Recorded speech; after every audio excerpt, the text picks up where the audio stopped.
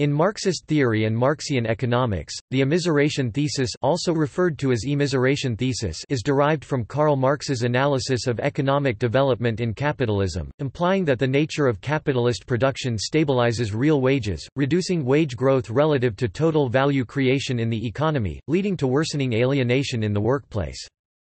The immiseration thesis is related to Marx's analysis of the rising organic composition of capital and reduced demand for labor relative to capital equipment as technology develops. Marx. Concerning the evolution of the workers' living conditions, Marx argued that within the capitalist system all methods for raising the social productivity of labor are put into effect at the cost of the individual worker. All means for the development of production undergo a dialectical inversion so that they become a means of domination and exploitation of the producers, they distort the worker into a fragment of a man, they degrade him to the level of an appendage of a machine, they destroy the actual content of his labor by turning it into a torment, they alienate from him the intellectual potentialities of the labor process. They transform his life into working time, and his wife and child beneath the wheels of the juggernaut of capital.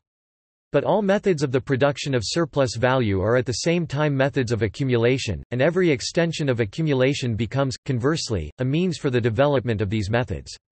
It follows therefore that in proportion as capital accumulates, the situation of the worker, be his payment high or low, must grow worse.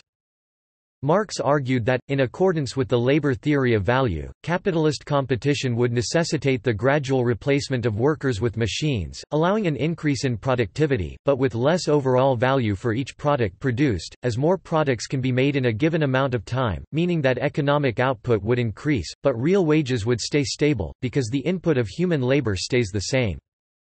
Marx also noted that this movement is not merely an abstract relation, but that it is a result of class struggle, and it could be temporarily stopped should wages dip below an amount that the proletariat deem acceptable. Diverging views. Frankfurt School.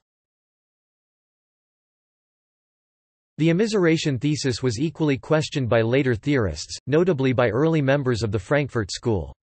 For Adorno and Horkheimer, state intervention in the economy had effectively abolished the tension in capitalism between the relations of production and material productive forces of society, a tension which, according to traditional Marxist theory, constituted the primary contradiction within capitalism.